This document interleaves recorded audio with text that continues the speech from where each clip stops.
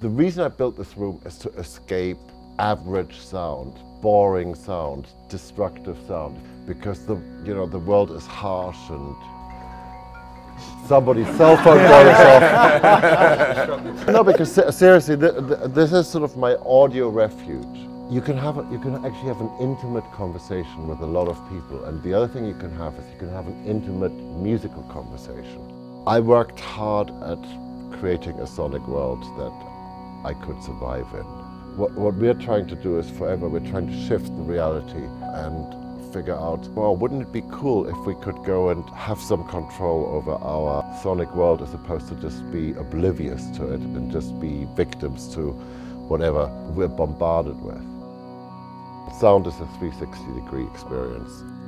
Just be a little aware of it occasionally. That's it. Welcome.